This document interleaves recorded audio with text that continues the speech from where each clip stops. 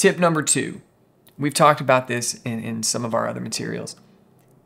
Know what's important and focus on what's important.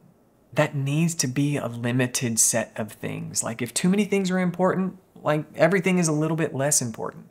So if there are 27 different things that are important to you, that's 27 different soft spots that the narcissist can target.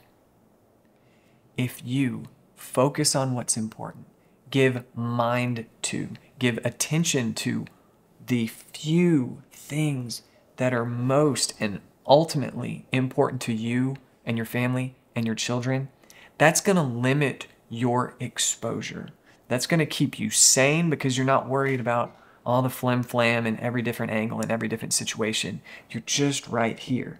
Now, that doesn't mean that they're not going to try to attack those few things too, but when all of your energy, all of your defenses, all of your focus is on protecting those things, you're going to be more resourceful. You're going to be more resilient. You're not going to be like too much or too little butter over not enough toast or whatever the phrase may be. So focus on what's important when dealing with a narcissist.